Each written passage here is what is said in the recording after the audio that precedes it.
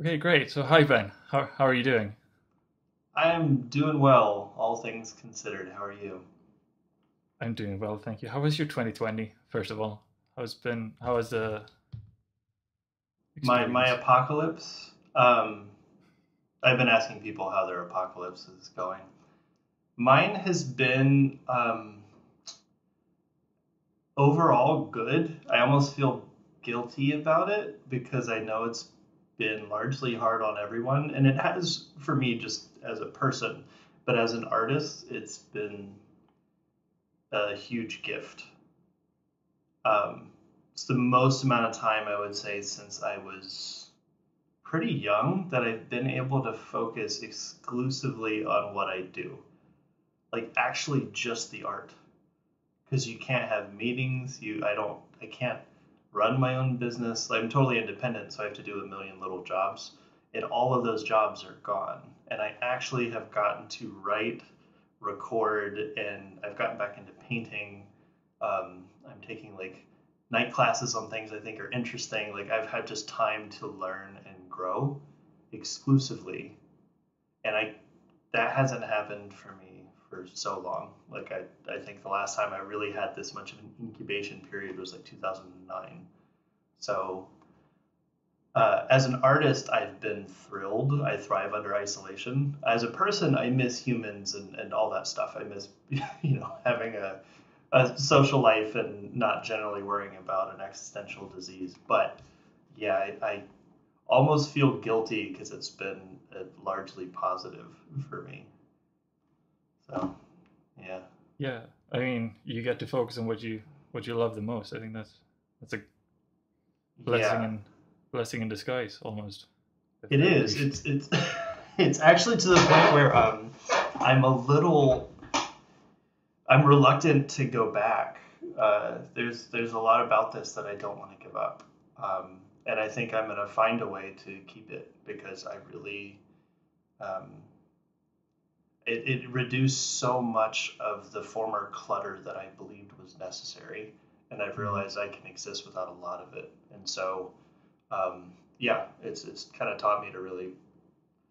I don't have to worry about so much. I can really focus, and it's okay. Not everything doesn't catch on fire. So, uh, you know, good and bad, but mostly good. Good. And we're obviously speaking to Ben Cooper of Radical Face fame, and also other projects like Electric President. Yep. I think 5 albums out and a lot of small releases on the Radical Face. Yeah. Uh, A and lot of small releases, a lot of smaller releases. Yeah, I've been doing small releases to kind of keep things afloat. We're in an odd modern age where you're not allowed to be quiet for any amount of time, or you just disappear because the robots will stop looking at you if you don't put out enough content. Um, I find it all kind of hilariously dystopian and sci-fi that we have to please algorithms and stuff to like exist in these platforms. So yeah, I've been doing a lot of small releases while my monster of an album I've been making in the background. So I have a 30 song record that I've made. Uh, 30 songs. yeah, it's gonna be released in chapters, at 20-minute chapters, because it's too much material to absorb. Um, but I've been working on that for 4 years in the background. So Oh, it's uh, the I forget what the name of it is, but I've heard of it. it's called Into the This Woods. It's Into the Woods, yeah. like a fairy tale for adults is how I would describe it. But it's very theme heavy and very. It turned out very long, much longer than I thought it would be. But That's happened before in your career of it releases, hasn't happens every time if I'm not careful. And I didn't want to be careful on this one. I wanted to just create something unobserved that I could just I could just make and let it be what it's going to be. I'm not concerned with how digestible or its reception. But I it? did break it into smaller pieces because I was like, this is going to be an hour and a half of music. This is way too long. So And now you're doing quite the opposite of releasing quite like you have a newsletter called Hidden Hollow, which is it's just one song at a time. So it's the complete opposite approach. Yep, and it was that's honestly been sort of a, I don't know, a palate cleanser. It's like a like pickled ginger for me, like cleanse the palate. And I've been making those songs with the complete opposite rule. I give myself a time limit. Usually it's 1 to 2 days, and I say make something, and it removes my ability to get obsessive or second guess, Mm. because I will obsessively tweak if left alone and record songs 5 different ways to see which way I like, and I'm very overdone sometimes. So this was the opposite of I have to make one a month and I have a very short time to work on it. Just whatever comes out. Especially when you have extra amount of time all of a sudden. I guess that sort of tinkering thing can get Oh yeah, it even can more. go really crazy. Uh, it's been fun. I've never been able to go this far with this much equipment. Like the last time I had a real incubation period like this was a long time ago, and I had very limited gear. And now Mm. I've collected for equipment for 20 years, so Yeah. I can be way more obsessive about the sounds, which is fun, um, for me. So yeah, Yeah, there's the one of the songs on the new one is Sunshine, and you open that with saying, "In search for the words, I filled page after page, still not sure what to say," yeah, which leads us into the topic of the actual conversation, I guess, which is lyrics. yeah. Um, how do you, where in the, how does lyric fit, how do lyrics fit into your songwriting process? That's probably the way to formulate that question. Lyrics are, for me, they are the Goliath I have to slay every time. It is the hardest part to me of making records and songwriting. It's the slowest part, and it's the most laborious to me. Um, Mm. Not in a bad way. I enjoy doing it, but it is the hardest for me to feel finished. Um, and so I found that, like, do you mean like literally though, as far as like where in the process it shows up, or just what it is mentally? Interpret it as you wish. Okay, yeah. So for me, oftentimes lyrics are the thing that yeah, I'd say that I struggle with the most, just because the act of singing something is the lie detector. Like I can write something that seems good on paper and I can hear the melody in my head, and then I sing it and it just doesn't connect. It doesn't Mm. feel right. And that happens all the time. Like it's like, oh, that's a good idea. Sung though, I feel like an idiot, so this is not gonna fly, and I'm gonna start over. And then, uh, and because it has to be sung, that is so different from prose. Like I've written a lot of short stories, and once upon a time wanted to be a writer. Before I was going to be a musician, I wrote some Mm. books that I lost in a hard drive crash. So I was very into writing, and prose is something where you can, I don't know, there's a lot of freedom in it, and the constrictions that come with songwriting. It's that you have to sing it. I there's so many phrases I like the look of, but I hate the sound of, and then there are ones that sometimes sound right, but don't. I don't quite like them on paper, and usually I want to like both. And Mm. so it feels like a wrestling match to me to get the paper and the voice to be in sync with each other. It's difficult for sure. Yeah, and so you said you re-record a lot. Does that mean you rewrite a lot as well? I do. Um, I would say so for me, like the idea of a song, oftentimes I know thematically what I'm working on. I know what I'm trying to get across or what the idea of the song is. Um, until I have that idea, I have no filter, and I usually get nowhere. Like I use themes to constrain my mind. I need something to push against, Mm. and uh, I've writing about myself is not super interesting. I've been trying it more. It's still my least favorite. So I don't look often totally inwards for topics. So usually I need a theme of some kind, something I'm trying to capture or get across. But then when you go to write the lyrics, yeah, I end up rewriting them all the time because of just, I know I want a long vowel at exactly this point, but the only vowel that sounds good in this range for me is a long A. So I have to find on the second syllable a long A and a word that means this.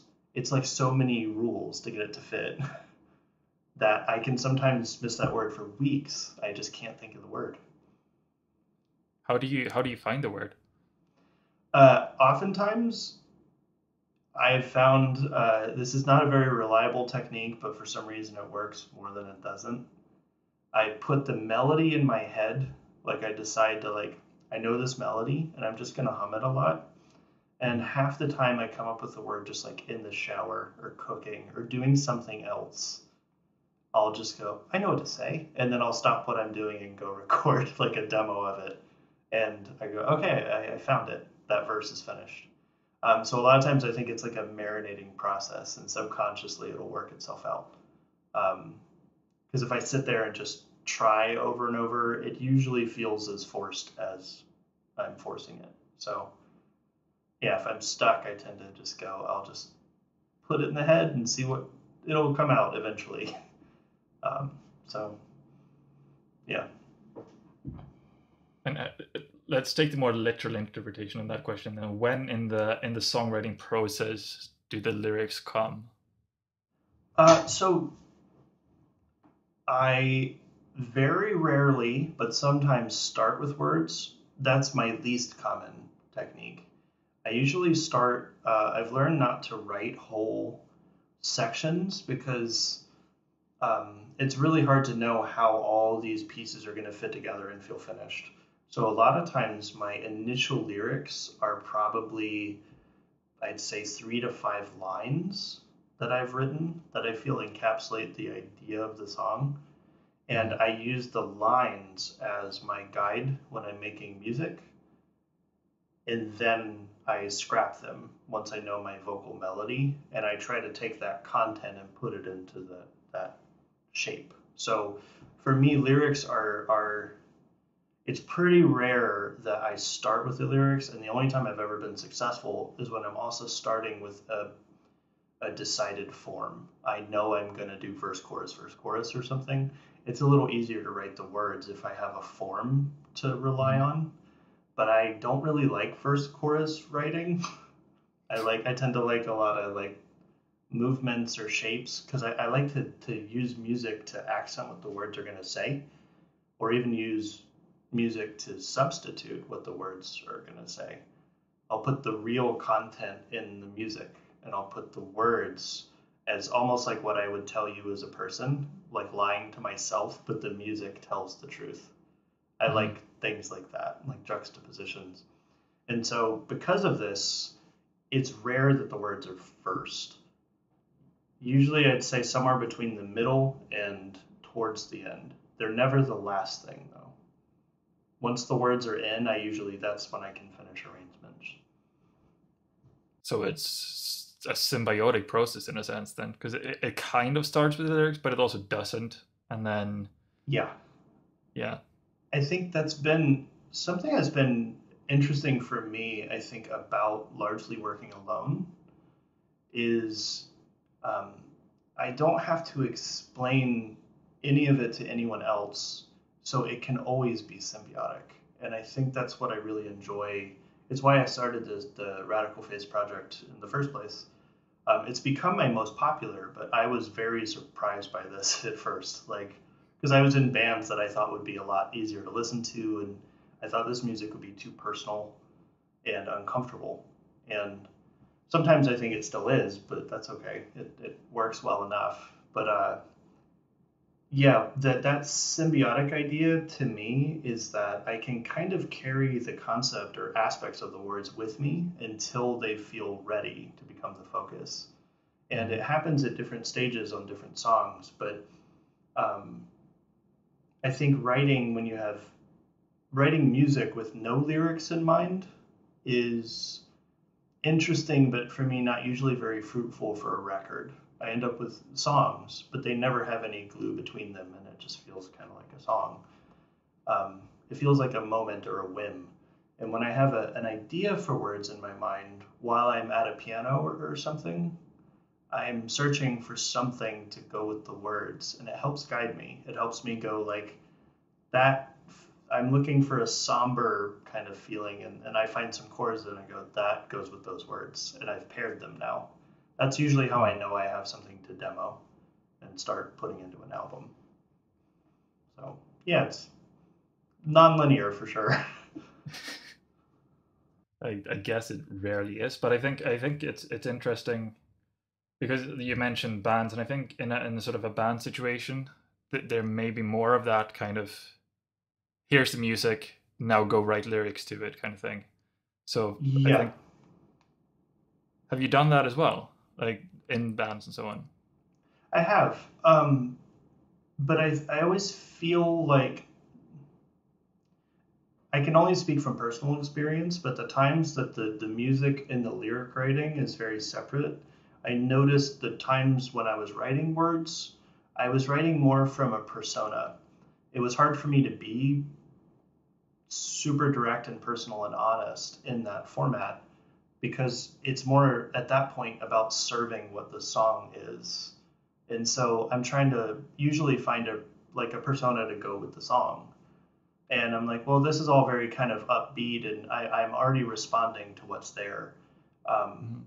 but I can say I've been the most satisfied when it's the other way around. When there's a concept or a driving force, and it gives me something to work towards, and then when Mhm. I find it, it's really satisfying and very exciting. The other one feels like happenstance, and then I just kind of made something up to go with it. It doesn't feel as glued together or as intrinsic. So um, I've done it, but I clearly don't do it a lot, and I think it's just because of that satisfaction problem. I never feel that happy with the result. Um, yeah. Yeah, I mean, I think one of the things that stand out to me the most about your songs in general is that they do feel glued together a lot. Like I don't know if it's that obvious, but when you put your when you say it, it makes a lot of sense. Like you get something like a pound of flesh, which is very sort of driving, and I feel like the story in that is very driving as well, and it has this sort of pace. And then there are sort of more reflective songs where the music is also more reflective. Right. And I think there's I don't think there's any right way to do anything. I think to me, there's only two things to ever pay attention to if you're making art, and it's if it's effective to you first and foremost. Like, do I feel like this expresses what I'm trying to do? And uh, and then otherwise, it's there's something about to me when all of the elements feel purposeful. Like even musically, like it can be, why are you adding that sound there? And I'm like, well, oftentimes in the lyrics there's a clue. I'm talking about this thing. And so I needed a drum or something that resembled to me a high heart rate. Because this is someone about to do something that is a lot of adrenaline. So I want a heartbeat in there somehow. It could be a bass, it could be like something's going to get across this like beating heart feeling. And once I find the object, I'm like, oh, okay, cool. I liked it on this just drum being this really steady, aggressive thing. And it's relentless, like your heart just won't stop. Mm. So to me, when all those elements are infused, it then gives you, I don't know, there's something about it being symbiotic, which is how it helps me feel like it all has meaning and it's finished. And if I feel like I've just added things for um, just problem solving, like when you work on a song and sometimes there's an issue with just the arrangement, it's just not very interesting, and so you just start adding sounds because you're like, it needs something. And then you might find a sound that's kind of cool, it works okay, but I'm never that happy with that song. Like every time I've done that, where I just kind of like, I don't know, try a synthesizer, I guess. Like I never feel like I really finished the song. I feel like I made it work well enough and I quit. So I really like it when it's a feedback loop. The lyrics, the arrangements, the melodies all feel like they're related to each other. Hmm. So Do you do you write with pen or paper, by the way, or do you write like how do you like put lyrics onto something? oh yeah, I have tons of notebooks. Yeah. I have just tons and tons of gibberish notebooks. My favorite thing I found recently is a notebook that has papers with a little magnetic strip, and you can move them around in the notebook. That's been amazing to me because I can like redo song orders and stuff in the book, and like it's so nice that I can move the pages. Um, but yeah, I'm a pen and paper person. There are times that uh, I'm just somewhere else. You know, I'm not at home or I don't have a notebook and I'll punch something into like my phone. But when I get home, I transfer it. I like to have a physical record of things. That's really interesting. I want to touch on another thing that you mentioned, which is a sort of like you said you need sort of boundaries in order to start writing lyrics, or you just feel like you need to have a set theme, and obviously your music is very, or your whole. I mean, you wrote 3 albums about the same concept. Yeah, Does that do you need that kind of conceptual thing in order to or does it help give you the inspiration you need? it definitely helps. It's also, I think I've always really liked the concept of a constraint, but more because I think the constraint forces creativity for me. Like I do it all the time musically. I'll pick these are my songwriting tools, and um, I can't use others. Like that was when I made that record, The Roots. I had 4 things to write on, and it was a floor tom, a piano, an acoustic guitar, or voices. And I wrote Mm. everything with just those 4 things. If anything was added, it was because the lyrics or there was some reason it needed a little more. But I tried to really all songwriting was done with those things, and I could do them all in one chair. I could have a guitar, a tom, and a piano, and um, but I really like that sometimes having these limitations that you just choose, or the limitations of a theme, because it's not. Uh, I find that basically having something to push against is usually where I grow the most. It doesn't allow me to um, really use any kind of cop outs. Like I can't just change theme because I don't know how to say it. I can't, like when I had such a limited instrument palette, I learned a lot more about just writing the song more effectively because I can't put some fireworks in there or just like add a lot of distortion so it sounds loud. I had to like take away those tools from myself so that I had to learn how to write more effectively for my point. And so I've always used it, and it also helps me know, and this is probably the key part, it helps me know when I'm finished. If I could go anywhere, it's hard to know I'm done. Whereas if I say I'm trying to get here specifically, once I arrive, I am finished. I've done all the ideas I have for that idea. We're done. I can move on to the next idea. So maybe it's just organization in my mind, but it definitely helps. And I notice I write a lot more enthusiastically when I know why I'm writing. Mm. It's interesting that you keep coming back to this sort of it takes a long time to give birth to a song or to finish it, but I'm also looking at your back catalog in my head, and there's a lot of music there. So do you just incessantly write? Yes, I write all the time. So on average, if I've put out a record, I have twice as many songs I've killed. So basically for every 10, I probably get rid of 20. And I keep elements of them. Almost every song that I started doing will have an aspect I liked, but it's either redundant to something I've already done better, or there's some reason that I'm going to axe it. But for me, writing in music and making things is pretty daily. It's not daily successful. A lot of days are not successful, but I've learned to stop seeing a successful writing day. It's not that rewarding to me anymore in either direction. It's really that I like the act of doing it. And sometimes I leave the studio with nothing but garbage. It was a terrible, like everything I did just was awful. But I still had fun. A lot of times, like even just setting up mics or trying an idea, I like the act of it a lot. And so I focus more on the act than the result. And it keeps me from getting into really writer's block or slumps. The only times I've ever really had writer's block in my life is because I was really fixated on getting it done under a certain amount of time, and then it all went away.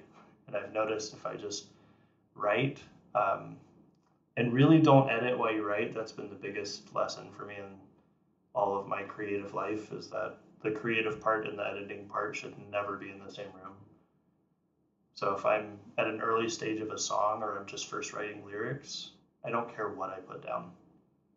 I don't care if it's a good change. I don't care if it's a good performance. I just get it out as fast as possible. And usually I'll sleep on it, look at it with fresh eyes, and that's when I edit. That's when I'll go in aggressively and destroy things. But it makes the part of creating it not punitive. I think you really have to like not punish yourself while you're exploring. Otherwise, you're going to make yourself afraid to explore. So the exploring part should be totally free and no judgment as much as you can. And then go put on your judgment editing mean hat and then come back in and slice everything up. But as long as they don't stay in the same room together, I find I just can kind of keep going and I make a lot of stuff. And the other rule was like with writing, I don't have a time limit or a time amount. Like I could go have 5 minutes and know that it's a wasted day. I have no brain. And that's fine, but I did 5 minutes. I just need to go in there and try. And if it's a good day and I'm in there for 10 hours, great. But it doesn't, 5 minutes or 10 hours, either way I try. So yeah, I end up with a lot of songs this way. And what was the writing process for Family Tree specifically? Did you have a lot of that concept sort of up front, even before, album one? Or Okay, so that was the probably that was the one that most got away from me. And so the kind of arc of it was that I made Ghost, and when I put it out, no one liked it. It was a very non-receptive launch. And at the other time, Electric President was doing well. So I was like, well, okay, I'll just focus on the other band and I'll just do this for me, much more so. And so I was writing the next concept for the record, and it was very heavily inspired by just books I had been reading, like John Steinbeck and 100 Years of Solitude by Marquez, and like I was reading To Kill a Mockingbird. I was reading a lot of these family sagas, and I come from a huge, very dysfunctional family, and so it ended up being an interesting topic that I was like, I think I want to do a series of really short albums, but that each one covers a generation. And that exploded into like so many songs. And the writing period for that was 2 years. So I started it in 2007 and was writing for it all the way to 2009, but recording no actual songs, just demos and words, and pretty much just a long period of pushing the ideas out while I was more officially working with Electric President. And then in 2010, I was already recording the album, and that's when Welcome Home ended up on a Nikon commercial. in Europe, and out of the blue, everyone was like, "What is this record?" And I was like, "The one from 3 years ago that no one liked." And now everyone's like, "You need to go tour." And I was like, "What?" Like it was all like completely out of the blue to me. Like the band that no one likes is now the one they like, and I have no idea how to play this live. I made it by myself. Um, and like some of those songs have 100 tracks on them because I layered so much. I don't know how I'm gonna play this. And uh, but luckily, I was already recording this next record, so it kind of timed up, and I could start touring for the Roots, and it ended up working out. But it was all pretty like none of this makes any sense to me. I have no idea why anything works. I just make things.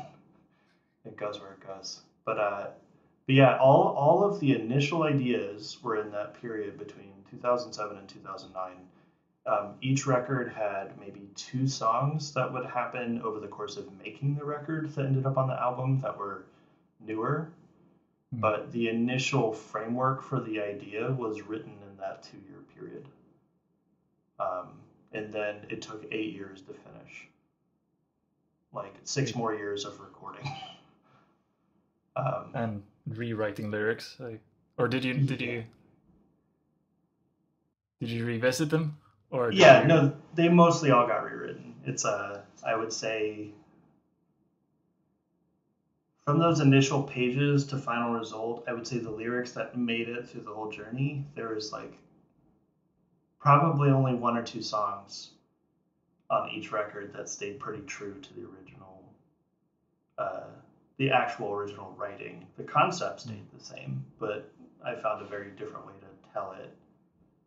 Um, like sometimes it was even just move the point of view. Like when I got to the record, I was like, oh, I'm going to tell it from the point of view of this person in the story, not that person. So I rewrote it because I was like, emotionally, it'd be more interesting from their angle. And so it allowed me to be much more free with, like, I knew I wanted a different arrangement, and I was like, it should be from her, not him. Like, it allowed me a lot of flexibility. That sounds like a pretty extensive rewrite as well, changing the perspective completely to the other person. Oh, it was. Yeah, sometimes it was the only thing that carried over was that core event, and that's kind of something I really love about working with themes over specific words is that it still allows the studio to feel creative, and I still have flexibility with how I approach the words and the music and how they'll combine. So that way I don't feel too hemmed in. And so I think I intentionally leave that looseness Mm-hmm. so that when I get to really making the final version, I can make a lot of decisions in that moment, as opposed to having to completely agree with myself from 6 years ago. You know, I that's an unlikely event. Yeah. Do you? Can we maybe delve into one of the songs from that album? I think "The Mute" is one of those songs that seem to really resonate with people. Do you remember writing that and sort of? Well, you've written it probably many times over. That's actually one that I did not rewrite. That's one Oh, that really? stayed the same from the beginning.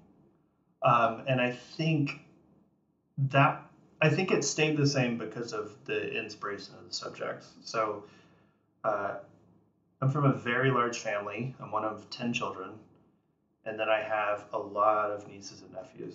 And one of my nephews is autistic and nonverbal, and so the idea for the song, it was when I was kind of developing the whole concept is just, you know, there's a total active life of a person that doesn't speak, and you just don't know it. You will never know it. And it was really just a kind of a muse. It was a thing of what goes on in your head. You're clearly observant and intelligent. You just don't talk. And so that was one that I think because the subject was more something just very in front of me in my own life. It was something that I wrote, and the kind of story all came pretty quick. And I wrote the basic idea of the chords, and When I went to record it, it didn't change a ton. I added a bit more to the arrangement, but that's about it. It was a That was one of the fast ones on that record. Like I think I made it in 2 days and never went back. It was very easy comparatively. So What was a hard one? the song on that record that would be the Crooked Kind. I recorded that 9 times over from start to finish to find it, and like I would get to the end and go no and delete it, and it was uh, that was probably the most I've ever re-recorded a song completely in my life. Um, and every iteration, like some of them were wildly different. I just couldn't find the mood. I would get it to where it always felt off, and I didn't know why. And uh, the only reason it ended up working, I think, was the last time I did it. I just didn't start with guitar. I was like, don't use the guitar to begin. Start with something else. So I started with drums. Like I'm going to start with percussion and then see where I go from there. And that's how I finally got a version that worked. So yeah, I remember being really frustrated with that song because I knew there was a song, I just couldn't figure it out. It turned out fantastic though. So probably worth the 9 retries of it. In the end, I was actually really happy with it. But yeah, it was so that was one where I could not figure out how to glue the like. I was like, it needs to feel mysterious and spooky in the beginning, and then like the acceptance and joy of acceptance at the end, and I can't get it to transition. It just always sounded wrong. Yeah. Yeah, so some songs are just frustrating. Yeah, it's a hard thing, I guess. Like being like with that limitation, obviously it funnels a lot of creativity, but at the same time, it also sort of yeah, you need to get to point A from point A to point B, and then you need to find your way through that somehow. Yeah, well, that's the thing is, no matter what technique I've ever chosen to use as like a method, all of them bite you. I have never found one that was like smooth sailing. It's smooth sailing at times, but I think that's where if you just find a process that you love, the problems you'll deal with them. I almost think of it like a just like any relationship. If there's someone in your life, like you're like, yeah, he's a pain in the ass, but I love him, so I put up with it. It's kind of like that. You're just trying to find something that you sync with enough that the problems are worth it. Yeah. So yeah, I pay for it sometimes, but I still prefer it. I want to touch on some of the themes that you sort of bring up more than others, I guess, in songs. There's definitely some things that come back a lot in terms of imagery and Yeah. in terms of general topics. I mean, one of the ones that show up a lot is ghosts. I think through obviously the album Ghost, but also Yeah. aside from that, it comes up a lot. What do they signify to you? So ghosts for me are not a metaphysical entity. I'm not using them in the term in the way that I think most people would. For me, it came up is the idea of essentially memories. And I've always, I don't know how I got stuck on it, but at some point I liked the idea that as humans, we all haunt each other, that we have impact on each other's lives. And even if the person dies or you just don't see them anymore, they still show up. And and I don't say haunted as a negative thing. I just mean that they're with you and they can still affect you. Hmm. And I always liked the idea of we are haunting every building we live in. That was the initial idea for ghosts. Is anywhere you live, you're going to become part of it. You go into the walls. Something you forgot behind when you moved could show up for the next person. It's like there's always traces of you being left around. Hmm. But also through memory, we do it all the time. And So for me, oftentimes, ghost really just means the past that's not totally going away. Mm. You're not forgetting it, and you're carrying it with you for some reason. Yeah, because that I mean something like wrapped in piano strings, for example. There's uh, it. I mean, you're better to speak on this than me, but it feels like there's sort of this presence of something watching over you, or sort of being there still, or you finding comfort in something that's sort of gone. Yeah, Um, I mean that song is from the point of view of the memory, so it's the that one's the it's kind of a story of a guy who it's like if you're it's inside this house and then you have this guy who he kills himself sort of in a almost a fit. It was almost something that was done irrationally mm, and went too far. But then, so the story is he's basically kind of cursed to watch the woman he was married to in the house forget him. So he's got to sit there and watch as she remarries and moves on, and like he just becomes distant. And so it was like this thing of like the a high cost of a rash decision. And but that was one that I wanted to write it from the point of view of the ghost, not the person being haunted. mm. And this one, he's not trying to make it worse. Like he already screwed up, so he's just like, I'm just trying to help as best I can, but I can't reach very much. Mm. So Where does the title come from? Wrapped in piano strings. it's I don't. This is the sad part is I don't remember who wrote it, but it was from a poem, and I remember reading a poem where it was saying it was like as though the piano wire enveloped them. It was like almost describing it like the obsession of a musician, and it becomes like a cocoon Mm. of like the instrument is trapping you or something. And so I just liked this idea of that like your own obsession or your own decisions can become everything. Like you make too big of a one and now it's just consumed you completely. That's the thing that you can't break out of. And so somehow the imagery just stuck of a person like wrapped in wire and and this one it's also the anchor like something slowly sinking. But a lot of stuff I did on that record, I was intentionally, I liked the idea of removing key components of every song that would make it totally explained Mm. and just taking out two or three things of every track that would make it make total sense so that you had to interpret aspects of it. Um, but I also watch a lot of David Lynch and really like things that are unfinished or unexplained in that way. So, yeah. Do you get a lot of weird interpretations thrown at you from people based on that? Like, do people take other meanings from your songs than maybe you intended originally?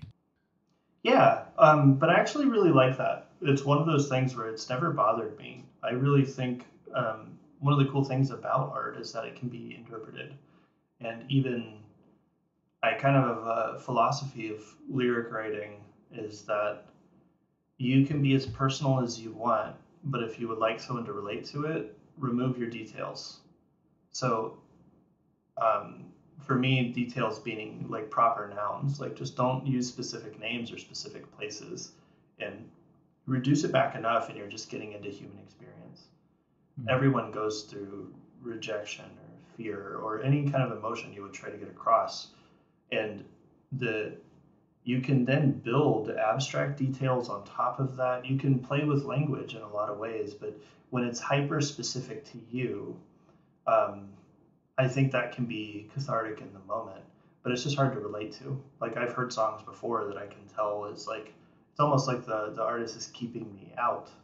It's very just about them, and I kind of like I don't know going back as deep as you can get to it and then relating it, and Mm. then people can interpret that however they want. I think a lot of times if there's a core uh, like to use that song, I could reduce wrapped in piano strings to I made a mistake, but I still love you.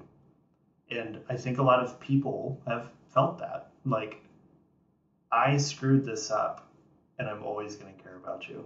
And I know it'll never work. And like, that was the idea of the emotion. Like, I was like, there are times of even like, you know, there's a, like in that song, some of the arrangements slightly ecstatic because it's still like I have strong feelings about this, even though I can never fix it. So I think people can relate to that core idea, even though I'm getting into abstractions like being wrapped in strings and thrown in the ocean and stuff. Like that core thing that drives it, I think, is relatable to most people who have lived a certain amount of time, lived long enough to fuck up and really wish you could undo it. Anyone who's ever had that. I guess the same goes for the whole Family Tree series as well. It's a very specific story, but everything works. All songs kind of speak to an emotion beyond sort of what the story is, Yeah, or what the characters are living through. Exactly, and I always hope it can translate. But it's also, I have found it's a way sometimes as the writer to be more honest. I adore hiding in fiction. You can write about really, really personal things, and you're not specifically writing about that event. You're writing about the emotional content of the event. But there are times I don't want to write about necessarily the thing that happened to me, but I love that I could get all of it off my chest through a character. And the core of it is the same, but I even have, oftentimes I've realized for myself, having done it both ways now, I have more empathy for oftentimes the character I invent than I do for myself. For myself, I can be like, get over it, you're fine. And like for the character, I'm like, oh, that's awful. It could be the exact same event. So I find sometimes I'm actually more emotional when it's not about me, but it's something I've experienced and I have empathy for. Mm. So I really like that thing. I've always liked this idea that you know, we're human beings and we've been telling the same stories from the beginning. That's why you can read like Cervantes or something and be like, this is still here. Like we're still battling these same things. That happens to be, 500 AD or whatever, but still the same things. People are people through all time. So that tells me there's a lot of just core human things that we can always discuss and just explore through different modern context. Yeah, and then you have written some very, very on the other. I feel like the therapy EP is very much you writing about. I don't want to say yourself because I don't want to put your words into your mouth, but it seems a little bit less metaphorical. That one is the most direct I've ever been, and it was because really what happened was I had a desire to create, but my life had basically fallen apart.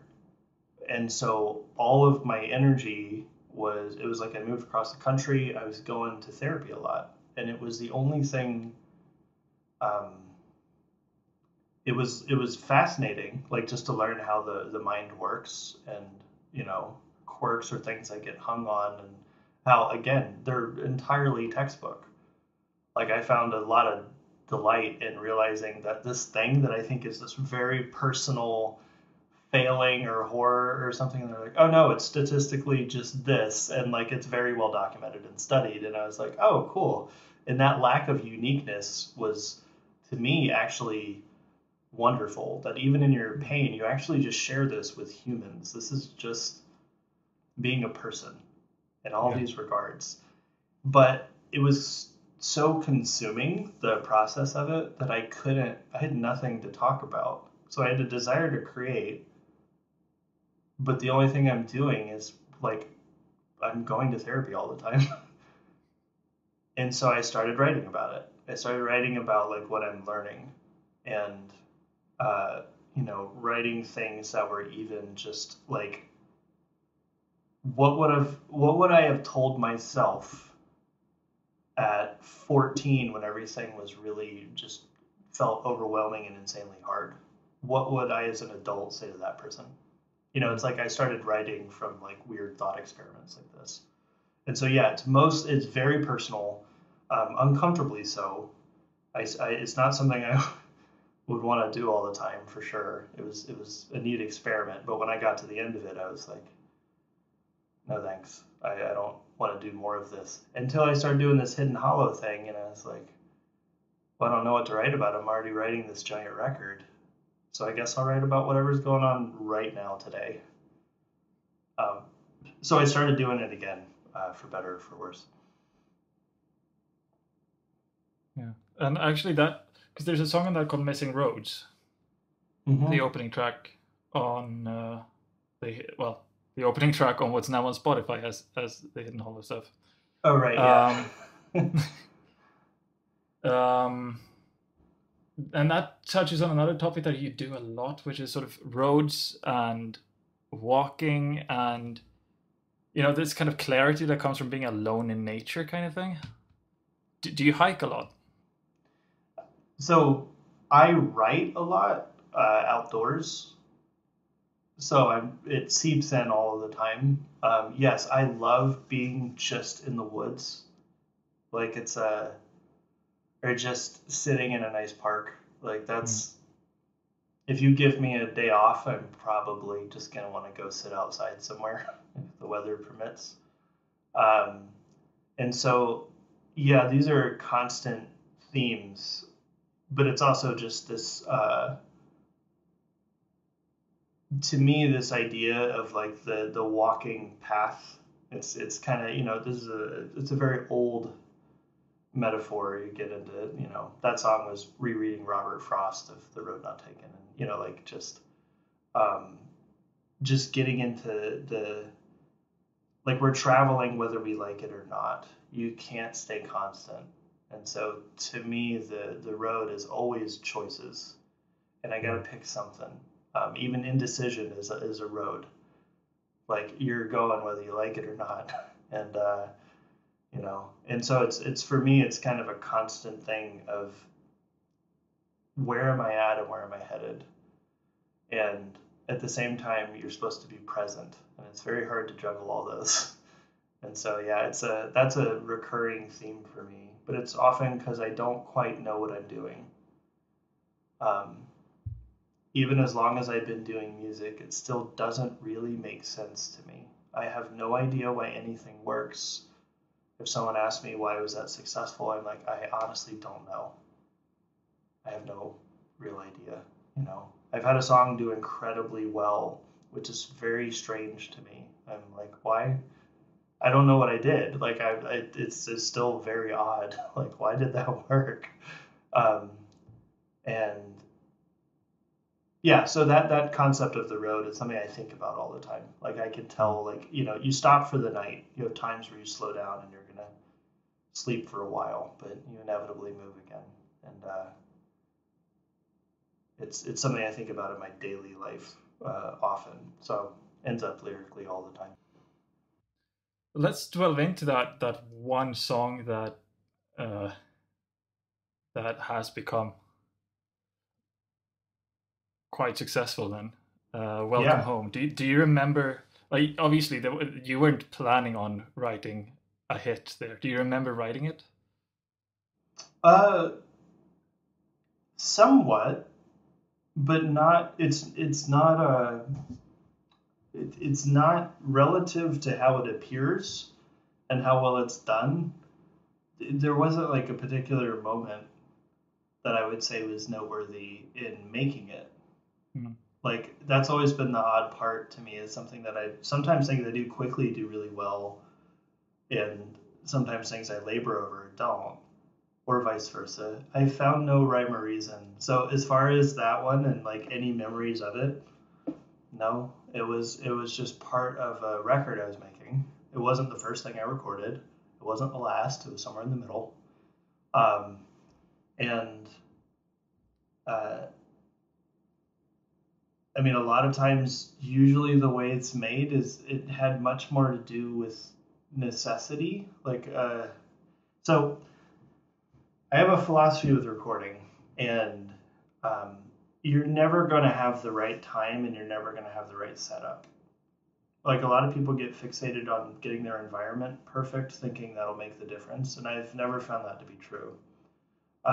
So anytime I'm making a song, like say with that one, someone I once asked me why like the like footsteps and the clapping, and I was like, I just didn't have a drum set. That's just what I had. I had a board on the ground because I just needed to make some sort of sound, and that's what sounded okay. And I was like, well, I need something to lift in the chorus, so I just did a lot of hand claps. It's just what I had. I didn't have a lot of stuff with me. I had a piano, a guitar, and where I was at the time, I couldn't play very loud, or people would call the police on me. So, yeah, I was just using what I had. I knew the big thing was that it's a bittersweet song. It's catharsis is a big part of it, but it's a catharsis that doesn't last. So I needed these outpourings of emotion, and my idea was I just love the sound of choruses, choral music. So I just like I'll just record this like 40 times. I just kept doing it over and over and over, and because it's supposed to be like this outpouring, and I think that moment just worked for people. Like there's something about that connects. The fact that the most notable part is non-lyric, it's just kind of almost yelling, just getting it off your chest. But as far as like any like anecdotes about the recording process or like it being a moment, no, that's always what's so funny to me. I was like, I don't know, it's not like I put it out even and people particularly liked it. I just put out the record and didn't do well, and we moved on. It was not like there was no moment until the Nikon spot that like highlighted it. One guy at Nikon really liked it. Yeah, and it was really funny because I know in Europe it got played a lot, but it wasn't licensed in America, so I never had to hear it, which was great. Because that's really uncomfortable hearing your own music and spaces away from you outside your studio. That's awful. But yeah, from what I gather, it played on TV all the time. Yeah, I remember. I'm Swedish. I remember having that on TV a lot. Okay. Gotcha. And then when I rediscovered you later in life, around I guess the Roots, I was like, oh, it's that song. Right. Now I can place it.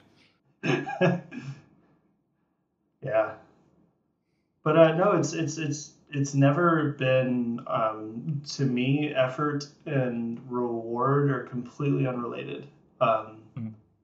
It's never been any rhyme or reason, and I so for me that kind of puts it back to this idea of you don't know how any of this will work. I think the trick is just to have really high standards for yourself and do everything you can to achieve them. And if you can feel the emotion that you're hoping someone else can feel, someone will get it. But it can't be the satisfaction of merely creating something. I think whenever we first create something, we're just happy that something in our heads exists externally. And, because I can say like the moments of creation always feel great. And half the time when I go back with objective ears, they're not. But it was fun to do, so I always go, that's fine. Just doing it is fun and worthwhile in itself. But if I can't hear it or feel it when it comes back out of a speaker and I'm no longer performing it or doing it, it's not there. It was only in that moment. But yeah, so I have no idea. I really can't tell you. I don't know why the person in Nikon heard this song. I don't know. It is just a random email, and I figured it would just be something that got aired a couple times, and that was it. And it just turned into this thing that just keeps going, and has like pretty much paid for me to make whatever weird record I want to make, and I don't have to worry too much if it does anything, because that song just doesn't go away. So I'm very grateful. It's not one that I've had people in the past almost be like, does it feel weird to just have one song do so well? And almost like I should be upset that there's not more doing that. And I'm surprised I won. I was just like, what? I never thought that what I was doing was that relatable. So one is still weird to me, and I'll take it. Like that's it pays for me to be an artist. I'm not going to complain. Do you still connect with it as a song, as a lyric? I do. It's a I do because thematically it keeps happening. It's something that like the core idea of the song is when you leave the place you're from or anywhere that you've lived a long time and become kind of part of the fabric of it, when you move on um, and return, even if it was just for a year or two, but you come back, there's it's a for me always been such a mixed set of feelings. On one hand, it's nice to see such familiar things. There's a relief in it because it's just so known to you. But then on the other hand, it moved on without you. You were no longer part of that fabric. That fabric filled the gap. And you can't ever totally go back to where it was. You might find a different place in the fabric, but it always feels different. That ship sailed. And it's kind of the cost of leaving a place, I think, of even if you return, you don't return the same way. And so to me that was like the emotion of it. I was like, it has to be bittersweet, it has to be joyous, but also I don't belong here anymore. Not totally. And I also don't know where I belong. So it's almost like a the port in a storm kind of thing. I'm very happy to have the shelter, but I know I need to go again. So it's to be able to connect to that. Yeah, I still move around. I still don't quite know where I'm gonna live. I know, as the vaccines happen and pandemics ease up, like we're gonna move again, and because I'm still not sure where that is. Like I find things, but I've never quite been somewhere and said this is home. Mm-hmm. So as such, yeah, the topic still applies. I'm still looking.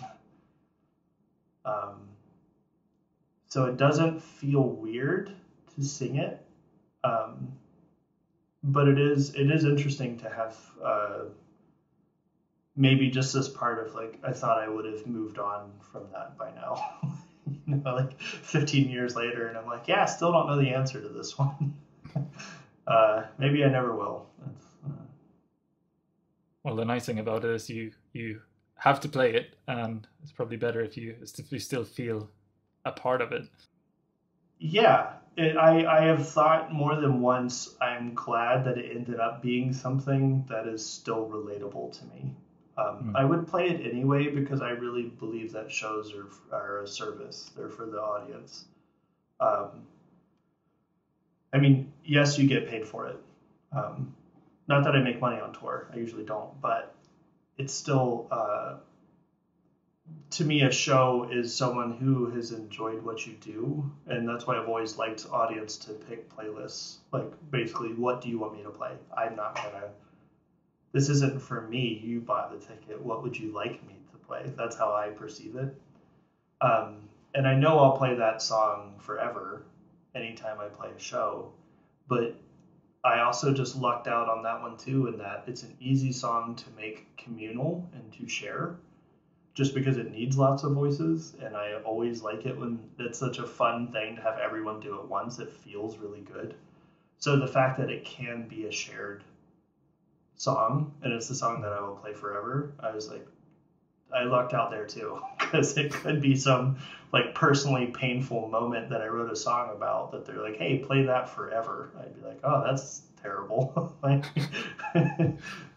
it could be it's like, what was Fire and Rain? James Taylor about his friend's suicide. Yeah. That could be your biggest song. You're constantly talking about your dead friend. I was like, yeah, it could be a lot worse. Exactly. So, yeah, no complaints.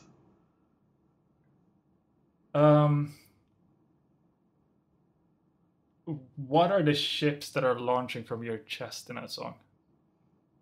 So the way that that song is broken up is you have the first half. I read a lot about insomnia, just because I have always had I have sleep trouble, always have.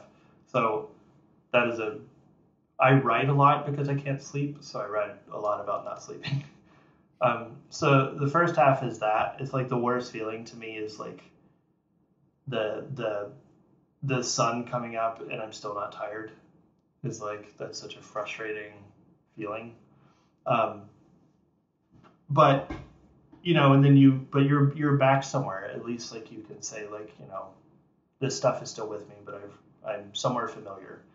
And then we get to the second half, which is I think a lot of times when we're bumbling through life and trying to figure out what we're doing and making our way, it's a lot of mistakes.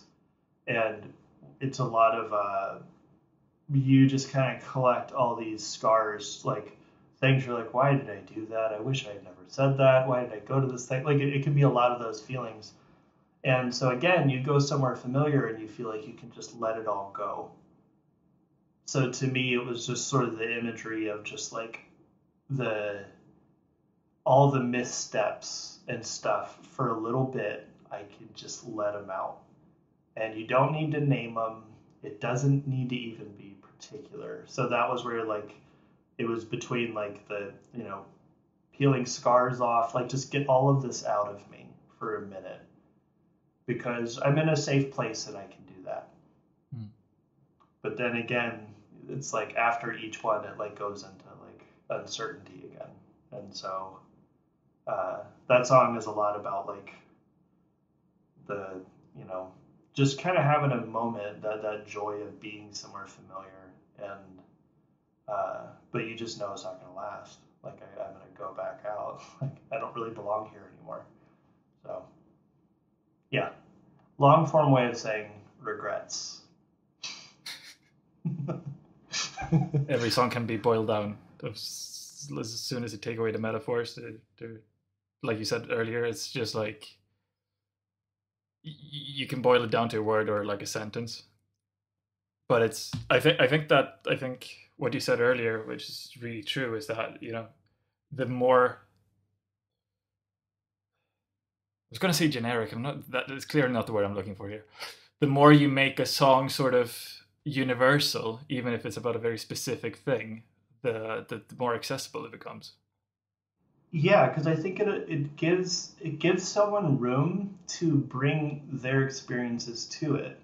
And to me, there's art that you witness, and then there is art that you kind of envelop yourself in.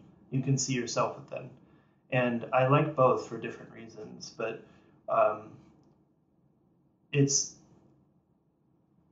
so like I've been in and like even with music, I've been in bands that are very about performing, right? So you're going to show up and kind of give off a sort of a character or a persona or um, it's like something that people witness and then like say like with whatever I'm touring with Radical Face, my goal is I hope it feels like a living room at the end. I don't want it to feel like a stage. I want it to feel shared because pretty much I'm always focusing with that project on nostalgia and things that shape us, like where we come from and what it is to be alive, just a person. And those are the core concepts in all of the records. I just choose different venues. The new one is I'm using the angle of the fairy tale because I've been reading about the psychology of fairy tales. But like, it's still um, just writing about human experience, about what it is to be alive. It's joy, pain, it's all those things. And so I just like the idea of someone being able to bring their experiences to it. You can have your own version of these things, your own joys, your own missteps. I don't need to clarify mine. Um, think about yours if you want to. To be fair, a lot of people don't. Like that's where some of this music, it either really resonates with people. I think things that come from more somber or intense places, people either really resonate or they're like, I don't want to feel this way. Like I have no interest in this. Mm. It's pretty dividing, but yeah, I like the idea of that space of you should think about yours, not mine. I'm not trying to tell you my life story. Yeah.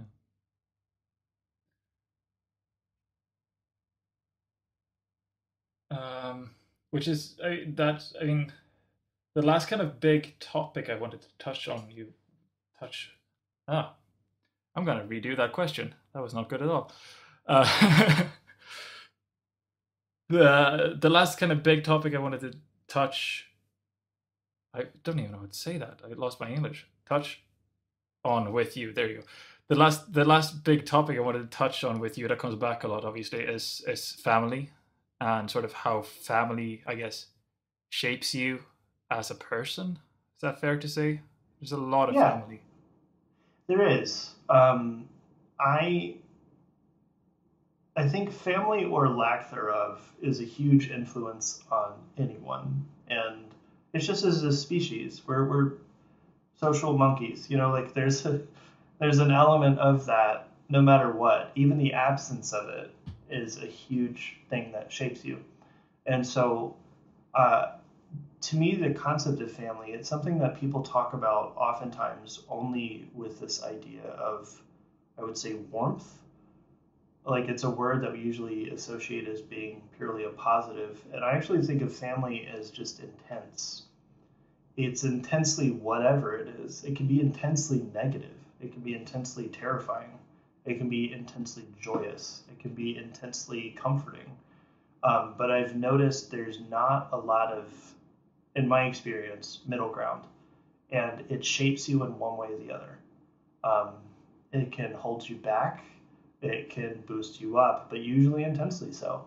Mm. Families are usually either very accepting or very critical. It's a place for intense feelings, and uh, it's also just the only people who probably witness us develop so closely.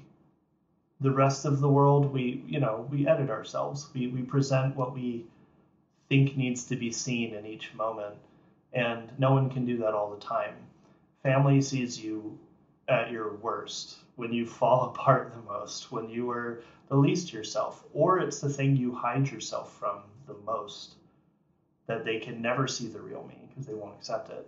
It's such an intense place. And so to me, it's just sort of the pressure that forms the volcanoes. Like it's gonna come out. And so as a formative thing for me, it's coming from a really big but also very dysfunctional family. It's yeah, it's such a place of intense feelings, and one that I can never really settle. I've noticed it doesn't matter how much I turn it over in my head or try to like give it clear boxes or something. It is just it's such a through line, even its absence at times. Because I'm a person. I got kicked out. I came out to my parents when I was like 14, and I got kicked out of the house. And I've had long periods of being ostracized, and even that is hugely formative. The absence of the family is a giant shaping thing, and so yeah, anytime I notice I start writing about it, it's one that's it's almost an easy topic to mine emotionally because it's inherently emotional. Um, Even the people I've met that have no real feeling towards their families, they have a lot of feeling about their absence of feelings. It's almost like their lack of intensity. They feel very intense about. Like it's like there's no escaping it, and so uh, and then also it's just universal. Like it's one that everyone has to figure out for themselves, um, and all of them are different, but not that different. That's the part I've been learning as I get older. It's the same story written a million times. But yeah, it comes up for me a lot. I think it was a really big. I think music was my therapist before I got a therapist. Uh, it was my way of working out a lot of things I couldn't understand. Mm. But I could at least do something with the emotion, even though I couldn't understand it. Um, now I'm writing a little differently. I think I have some other venues for that topic. Did you get a different perspective on your lyrics from doing therapy? Yes. There's actually, it's a little startling how much I was often saying the same things, and I didn't realize how much I was repeating myself. Um, and it was just because I was lyrically trying to sort something that isn't settling. And so I would like constantly return to it in different angles. And each angle felt like I was talking about something new, but the core was not. And so, yeah, it's interesting to observe yourself, even going back to the beginning and realizing that, like, this thing where I'm writing about distrust or something, I'm like, it's actually the same emotional topic. I just put it into a different box. I dress it up differently, but it's the same thing. So yeah, it's been interesting to look back and realize how much I was trying to, honestly, I think sometimes just find use for it. Like, what is the point of, like, sort of human emotional pain? Why do we have this? And I liked that it could be a connecting feature. It's a way that when you can talk to someone who's been through a similar thing, for a moment, you really connect and you feel seen. And then I later found out that's a big truth. People really bond through hardship. And they bond in a way that often is more resonant than happiness. So it's something that creates and holds social groups. You're always going to remember the person that you could be vulnerable with more than the person that you could go have a beer with. They just resonate longer. So it's kind of what holds us. And so there is a point, there is a purpose. But I think I was searching for that purpose through lyrics or through art, or like, how do you connect with people through this? And yeah, I realized in hindsight I was doing that a lot. Now I do it with some awareness, but it's the only difference really is the awareness. It's still there. Yeah, it's good because I feel it's maybe a lot of well, we've already touched on this. A lot of sort of the family tree stuff and so on. The metaphor, like the characters, must have a little bit of you or someone close to you a lot of the time as well, and be sort of. It's a lot of half truths. So there's a lot of things in there that there's a kernel of absolute truth, and then it's all dolled up in fiction. But I was saying a lot of very true things over the course of those records. It was a really interesting thing. Like, probably the biggest revelation was my boyfriend realizing, in hindsight, because he's toured with me forever and all this stuff, and then he over time, because he just knows more, he was like, I had no idea how much this was true. And I was like, it was just hiding in plain sight. It was a way I could talk about it, because I couldn't talk about it, not to the people. They couldn't hear it. So I invented someone who could hear it. And I didn't think I was doing this at the time. This is the hindsight. I get what I was doing now. But yeah, it's I don't know. I think it's kind of a useful tool, but also art is always narcissistic. Like, we're always in some ways writing about ourselves. It's kind of I don't think anyone would be an artist if they didn't feel like I have something specific to say. The funny part is you get to the end and you realize you didn't. It's just being a person. It's not that different. It's just you have a different angle on it, and that's the value. I think the beauty of art, to me, is it's all these beings trying to observe what it is to exist, and all they can show you is how they see it. And the fun of it is the tourism. I can see someone else be like, well, this is how I see that thing. And I'm like, oh, that's so different. I would do it this way. And that's where it's infinite. You can always have another perspective because they are singular. But the content, the core idea, no. There's no original ideas, just how you talk about them. So. To finish this up, is what's your favorite thing you've written? Do you have something you go back to that you're like, oh, that was good? And I have different categories of this. I have things that I'm proud of, and those are not always the same as feeling accomplished. Like, so there's because there's different things to be satisfied, right? Sometimes you write things and you feel clever, and other times you write something and you feel honest, and other times you write something and you feel like sometimes even just efficient. You feel like you really got that in a few words, and that's really satisfying. Like just sort of the act of writing, and that's an accomplishment. So I can say the things that stand out. There have been songs that I'm really happy with that I felt like I did the topic justice. Those are probably the ones that like resonate with me the most over time. Um, my own cleverness becomes boring. Like that's not a it's not something that will hold. And that's usually I think masking some insecurity. Like the way of being like, I can write and I am good at this. And like that always fades. But I have songs like I was very happy with the song, even though I will never play it again. There's a song Night Clothes that I didn't put on a record because I didn't want to play it again. But that was just, it was a really hard song to write. And I didn't know how to say it for, I'd say, years. I tried to write it, I'd say, for about 6 years. And then I finally did. And then I will never play it again. It was a big accomplishment, but it was intensely uncomfortable. So I think like I have a pride in the song because it was so uncomfortable, but I still felt I needed to do it. Like it wasn't going away. I tried to ignore it and it wouldn't stop.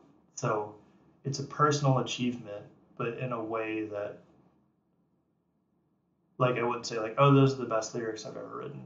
They were some of the hardest ones I've written. So, but then other times I think like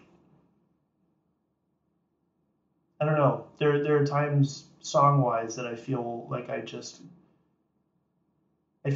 got something that just had no fat on it. I think like the other times that I feel good about something is like it feels like no wasted words. There's zero filler in this song for what I was trying to say. Because sometimes just by the nature of music, you're like, well, I still have 3 more sentences. I've kind of said it. I got to fill it out though, and like so that it's not as satisfying. But I would say so. Yeah, ones that stick otherwise are usually that. It's usually that I feel like I just said only what I needed to say. Um, and then probably one other I could be specific about that was an odd one was it was when I was writing the song Glory on Ghost. I wanted to write a song where no major event is described. It's only the aftermath of major events that is described. And can that still be cohesive if you have no real content, only the emotional response to content? And that it still got across, that felt like an accomplishment to me. That, like, I never even said what the subject was. I implied it through like marching and whistling or something, but I never said it. So that was things like that can feel like I feel clever when I do that. And it also comes back to what you said earlier, which is like reducing and taking away 3 key components to make it do something different and not be so on the nose. Yeah, that was definitely a big part of making that record was like don't say it. Take out a key point. But that was the one where I took out the most. I was like, there's lyrically, like I never say who the other person is. I never say how this connected to that. And I was like, but it still worked. And I felt glad that I was like, oh, that is possible. You can have it this loose and still function. And yeah, at the time, I think I was still just That's something I'm noticing as I get older. I have less interest in cleverness. That was a lot more fun in the beginning. Now I'm very interested in the directness. How direct can I be without anything obfuscating it? That's become more fascinating than being clever. Turns of phrase and clever turns of phrase. Yeah, it doesn't need to be quotable. I like that I can say it in a way that feels completely true. Exactly. Fantastic. Thank you so much, Ben. It's been an absolute pleasure talking to you. No problem. Thanks for letting me ramble. Hopefully it made enough sense. Incredibly insightful rambling. So thank you so much for that. No problem. And this is cool. I'm glad to hear someone talking about lyrics. No one does. So thank you so much. Good luck with it. When's the new album coming out? We're figuring that out. I'm still doing too many revisions as I do. But we're going to kind of figure it out, and I'm trying to figure out how to space out the material because it's so much. You know, because when I say 30 songs, a lot of them are like 6 and 7 minute songs too. It's like, it went insane. It's too enormous. So I'm trying to be like, what is a reasonable amount to take in at a time? I also love serialized things, like serialized books and stuff. I think are really cool. So I wanted to do it in a like chapter kind of setting. So it'll be 6 chapters that come out.